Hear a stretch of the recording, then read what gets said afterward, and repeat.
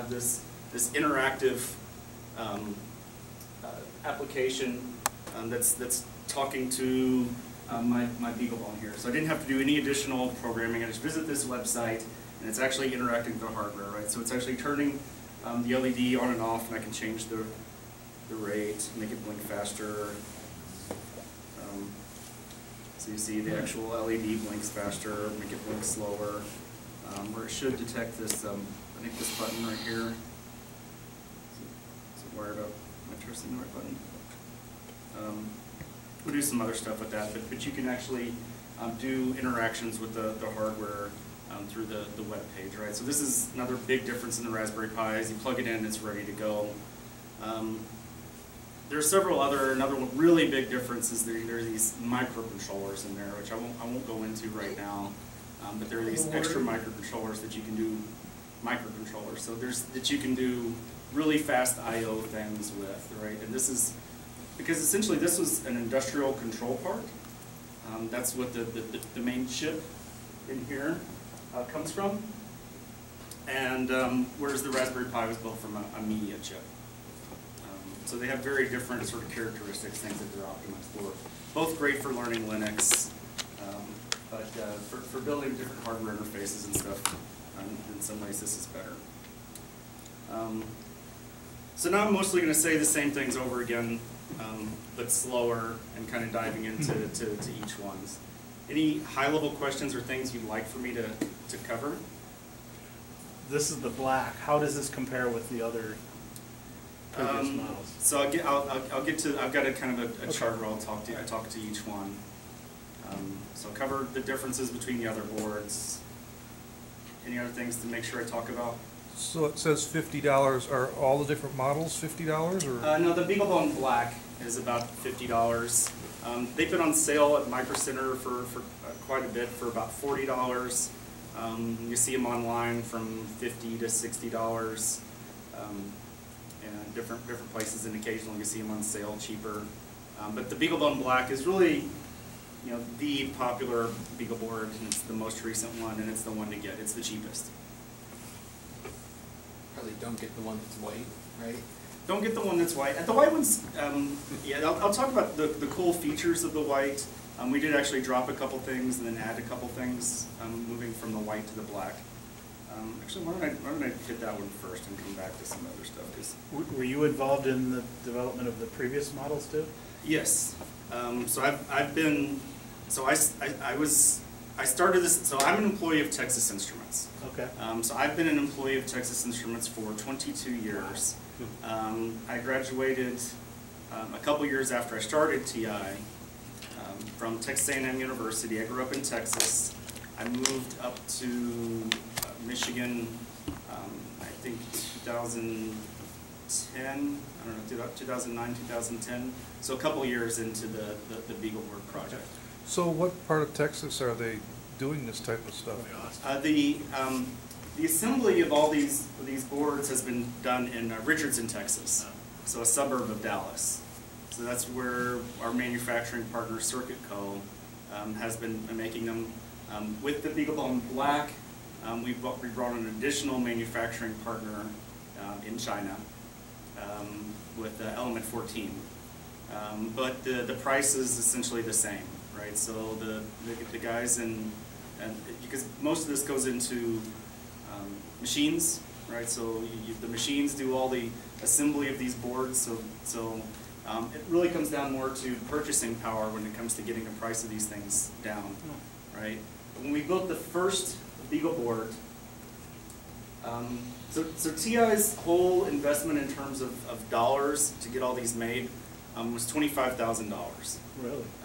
So at the time, I was the chief technologist for a portable and audio video business, which made chips for essentially MP3 and MP4 video players and audio players. We were the first one. Texas Instruments was the first one to come out with the ARM Cortex A8 into a chip. And that's the place where ARM processors. So if you're familiar, x86 processors, you know what they are? So just a few. So some people don't really know much about CPU architectures, but for most desktop computers, They're generally x86 is the architecture type. There's two major manufacturers of x86 computers. There's Intel and there's AMD. I think most of the people are just lazy tonight. I mean, we all. They want to I think most, raise their yeah, hands. they just didn't raise their hands. We've But- been but- dealing architectures for a long time. But these ARM processors, have been, catching up very quickly, Yeah. and what they really excel at is doing things at low power. So all of your phones in here are without exception, I'm sure, running ARM processors. And TI was the leader at the time of cell phone processors. And we're looking at taking those cell phone processors and going into new markets, as some of the big cell phone guys are essentially in the process of insourcing, right? So Apple now makes their own chips, Samsung makes their own chips. So that market was kind of going away. And for me, that was a golden opportunity to go and let people have more access to this technology. And so we built the first BeagleBoard. We launched in 2008. And it was kind of a bring your own peripherals thing. So we were able to bring the cost down of the whole thing by saying, well, you plug in a monitor if you want a display, and you plug in a keyboard if you want, USB keyboard if you want a keyboard. And that may sound like really obvious, but at the time, it really wasn't that obvious. Most of the development systems around these processors were several $1,000s, right? And they included touchscreen LCDs that were done in low volumes, and they included custom key panels that were all done in low volume. So stripping all that stuff away so that you can get down to a board that you could just use standard PC peripherals for working with an ARM device was actually completely new at the time. So we came up with that, right? So Gerald and I sat down over lunch and came up with the concept to make this board targeting Linux developers. And we got TI to give us $25,000 to go spin our first 5 prototypes. So $25,000 got us 5 boards. We went to DigiKey. I don't know how many of you have heard of DigiKey, but they're an electronics distributor. A really fantastic one out of Thief River Falls, Minnesota. A really thick book. With the nice thick catalogs, right? Yeah. But they make stuff that anybody can go to their catalog and order, right? So it's really easy to go onto the website or go through the catalog, pick up the phone, place an order and buy. So it's really opening up access to anyone around the world, with only a few exceptions. And so, and they, just based on the concept and, hey, people from TI are behind this, and, just relationships, bought 10,000 based on our 5 prototypes. Wow. Right, so they committed to selling 10,000 boards.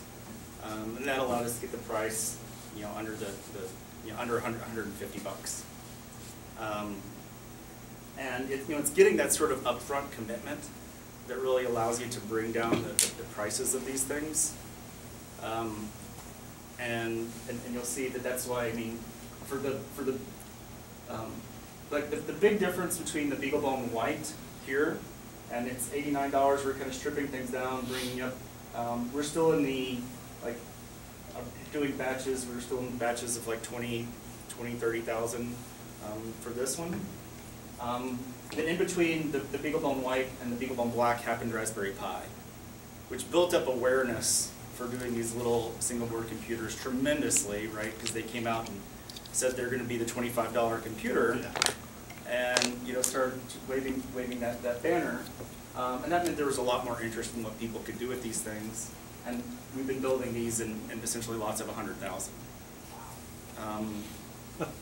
So if you and this price is something like this has margin built in. So the business model is very different between BeagleBone and Raspberry Pi. Distributors make money. The chip vendor makes money. Everybody makes money, and I think that's the sustainable model. I'd rather everybody in the supply chain make a little bit of money and be motivated to do this with some longevity. But that's a different model. We don't ask everybody not to take any margin. The margins are still fairly low, but we give margins for everybody. So if you were going to build 100,000 boards, you can produce it cheaper than this. You can undercut us. And so we don't use any parts that you can't you buy through a distributor in quantity one that requires an NDA in order to get the data sheets for any of the components, right? Because our goal is, being employees of TI, we have the casual, it makes it a little bit more casual. It's like, well, you're still going to buy the chips, we can open up this and you make it as much as you want. But lots of groups inside of TI have come to me and said, well, we want you to do a BeagleBoard with this, we want you to do a BeagleBoard with this. And I say, is the data sheet public? Is there an effort to push the support for the chip into the mainline kernel? And if the questions of those are no, I said, forget it, it's not BeagleBoard. And that's been an issue. And you'll have seen other efforts come out of TI that aren't BeagleBoard, because BeagleBoard wouldn't do what was what they wanted, which was to work with an NDA device or work with some of these things that are already sold. So I've been very fortunate to be able to keep that separated, and we don't rely on continuing ongoing support from TI. They still pay my salary. Don't tell them, but if they stop paying me, I'd still keep doing this.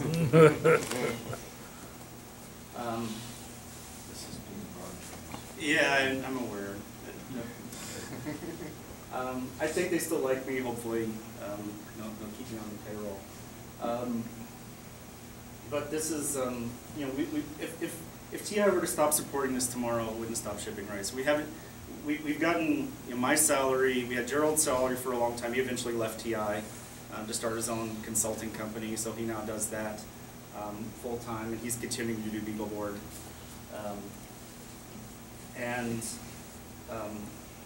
There's been some marketing support, right? Because it helps promote TI processors, so they will do some marketing of it. So it's gotten some support from TI, but we don't rely on that for their support in order to keep doing the manufacturing and keep supporting the community. You got a sense of, well, you probably know how many you've built total?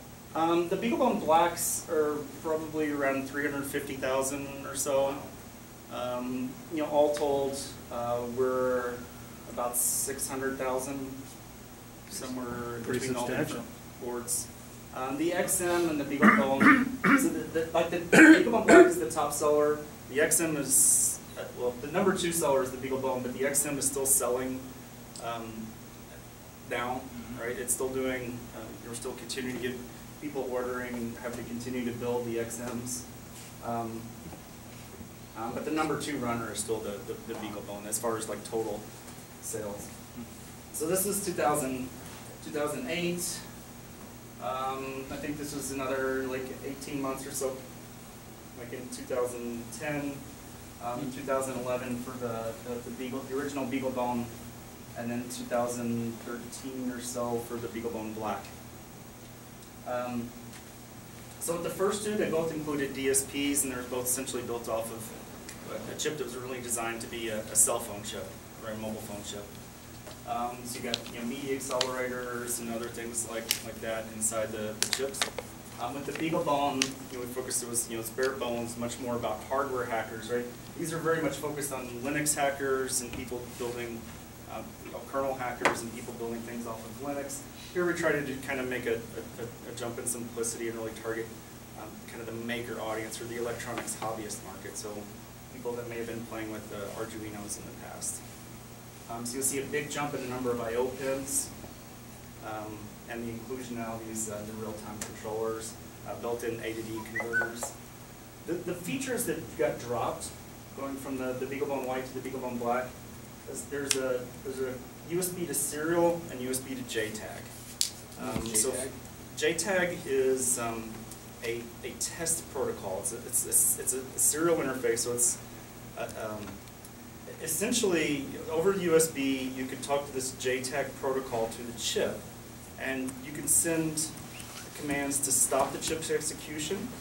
So the processor will sit there and just not do anything, and then you can read out the registers So you can actually look at the program counter, because when a computer runs, right, it's just like execute instruction, next instruction, next instruction, and it always has an address where it's reading those instructions from. So you can actually read what that address is, read the values in memory that it's fetching.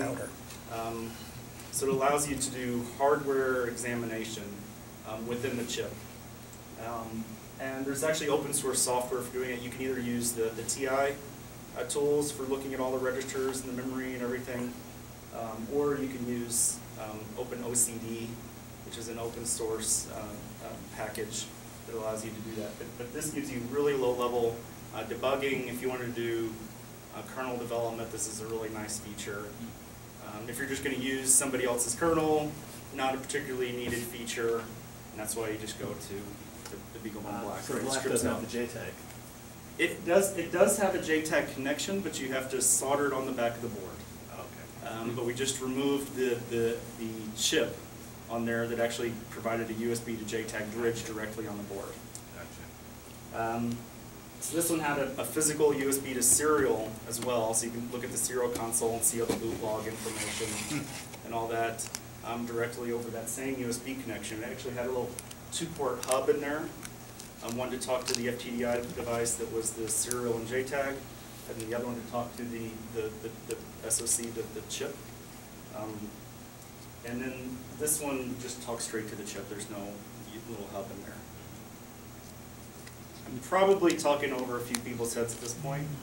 Try to bring it back down a notch. No, because I can dive deeper. Diving deeper. I think you're at a great level, personally.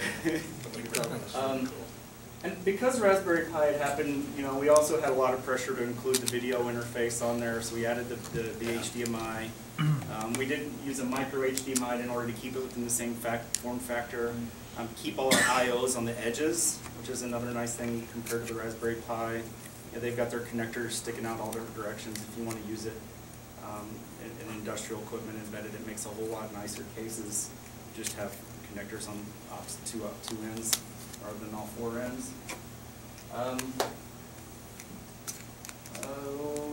We'll dive into some more. So the CPUs, are those proprietary? They are proprietary in that an ARM processor is a proprietary core from ARM Limited. But it is one that's openly licensable, such that you have lots of different vendors you can buy an ARM core from. The PRUs are also proprietary. Those are TI proprietary. They are supported by open toolchains and open assembler. There's also GCC support for the PRUs. It's not yet in mainline, but that it is out there. TI also releases a free C compiler for the PRUs.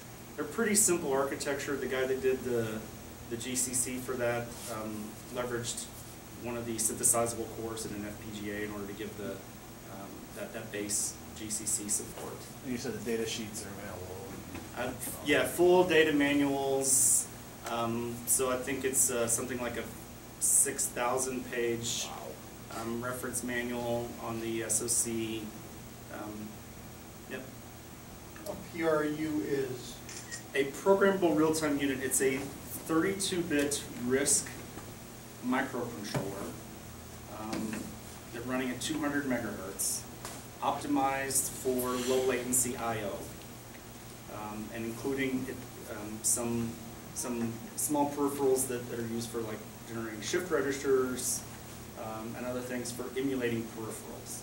So if you wanted to create multiple serial ports or create custom protocols, it's really easy to do those things.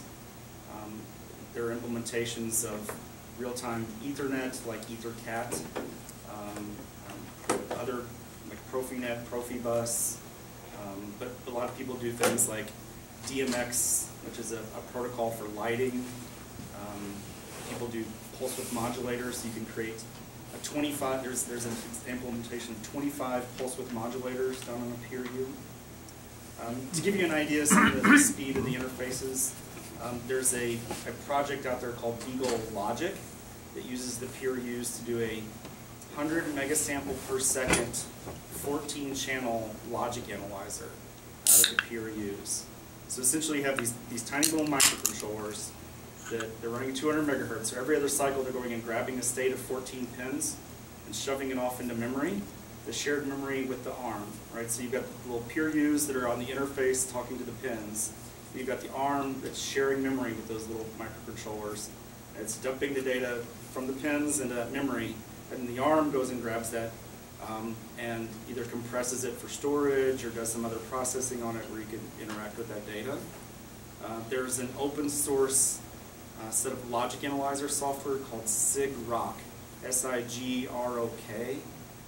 And there's patches in the main line of SIGROK to support this Beagle logic analyzer. So essentially you can do protocol analysis, you can learn about SPI and IGC, and all these fun, crazy embedded serial buses. So if you want to add that experience, you can use that sort of visual tool to help understand what's going on in the hardware and actually give you a higher level understanding of the protocol. So SIGROK. Can any of this do analog to digital conversion? There's built-in analog to digital conversion. There's a 7-channel, a 12-bit A to D pins brought to the header at 200 kilosamples per second. Sorry, 200 kilosamples per second. So 200,000 samples every second. I think that's over all that's if you're capturing on all the different channels. You can make it faster, I think, if you narrow down the number of channels you're capturing. So audio sampling and stuff like that. Yeah, if you wanted to do some audio, or you wanted to do, it's particularly optimized for touchscreen. So it'll actually generate interrupts if like the voltage is dropped below a level, so you can actually do touch screens. If you wanted to, simply do an analog sensor like a light sensor or a pressure sensor.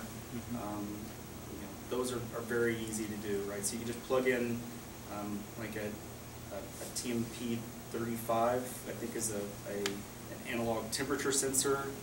Read back the voltage coming out the pin, and you can know the temperature. Thermistors. I'll dive into some of what people are actually making out of these things. So maybe that's something that's easily missed as we kind of dive into some of the deeper parts of this conversation. Here's kind of the bullet list of the features. This is an eye chart. I don't want to spend too much more time kind of in this deep dive, but if you miss something, there's a micro SD card that you can boot off of, but there's also 8 gigabytes of onboard flash. 4 gigabytes of onboard flash. That's pre-programmed with Debian. Lots of I/O. If you don't know about all these different PWM, SPI, I2C, they're what you use to hook up digital sensors and digital actuators, right? So an actuator would be something like a motor or a relay, and a sensor would be something like an altimeter, a temperature and pressure sensor. And so all these different types of sensors speak these different protocols. And Linux, I mean, the amazing and wonderful thing about Linux is Linux just turns them all into files. So say I have this Bosch BMP 085, well, I don't know what that is, right? So it's a pressure and temperature sensor. There's a Linux kernel driver for a BMP 085. And all I do is write into a file that I want to talk over I2C to a BMP 085 with this address off this I2C bus, and then 2 files show up. One, what's the temperature input, and the other is the pressure input. And I just read those files, and anytime, I can know what the temperature and the pressure are, because I've hooked up the sensor, and I've got the Linux kernel driver for that. And the number of sensors being supported by Linux is always growing. And then if I don't have support for a particular sensor, there are different interfaces that I could use to just talk over these protocols and kind of build up my own driver. But the best way is to do it with the Linux kernel driver. So I would highly recommend you look for things supported by Linux kernel drivers. What's the max size of the micro SD card you can use? The maximum size of the micro SD, Yeah. I know that we can do 64 gigabytes. I'm not sure what much beyond that. I don't know what the new standards are to go beyond 64 gigabytes. But you can do that. If you want to do a lot more than that, I recommend going over USB. It's got a USB host on it. If you want to hook up a 4 terabyte RAID array or something, if you want over USB, that you can do that here. It's high speed USB 2.0. 64 is good.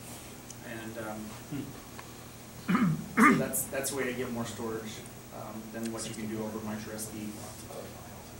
The onboard MMC is essentially an SD card interface, but it has twice as many data lines, which does make the interface faster.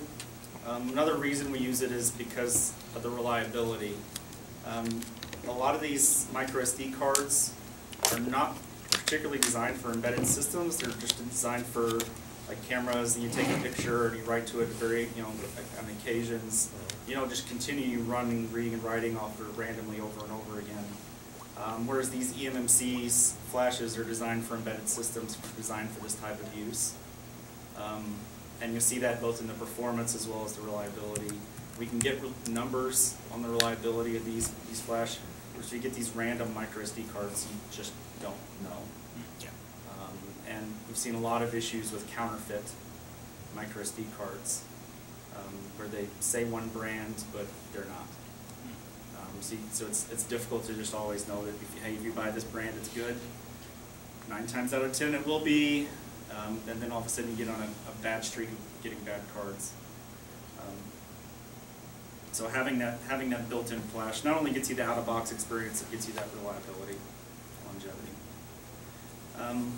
This is kind of the default configuration. Because we essentially use the same pinout as the BeagleBone White, and the HDMI interface is what's called virtual CAPE. So CAPE is just another annoying word for daughter board. Everybody has their own terminology for daughter board. Arduino had the shields. We decided to call them capes. Raspberry Pi came along after and decided they were going to call theirs hats. Everybody's got a name. But the HDMI that's on here, essentially, if it's turned on, it's going to use these pins, these orange pins. The 3 over there for the audio, and then these over here for the video out. So you have to turn off the HDMI if you want to reuse all these different the orange I/O pins.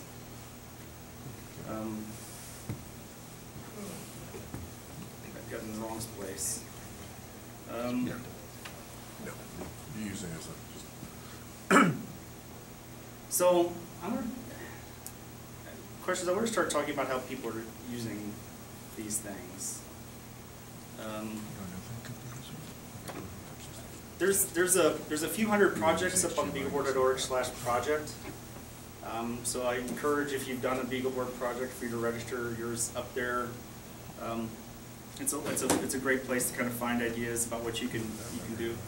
They kind of group down a little bit into some of these areas. Medical applications, what I'll call citizen scientist sort of applications, where people are doing environmental monitoring or exploration.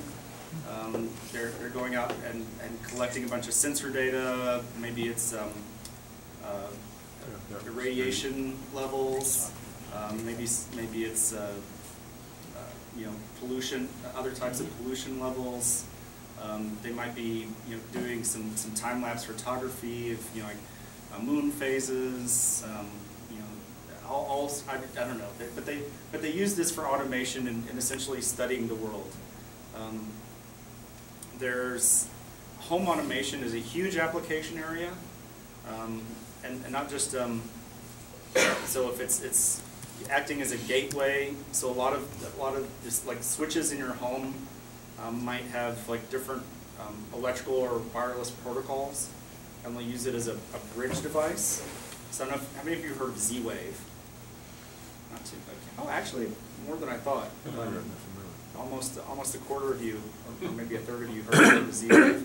So it's It's a wireless protocol that you can use for a lot of home automation things, but you have to have something to talk it, right? So you have to have either a control panel or remote control or something else that's actually going to speak that protocol. Well, if you wanted to actually control through a web page, right, you put a BeagleBone on a runs a web server. It ships with the web server on it. It ships with Apache and Node.js.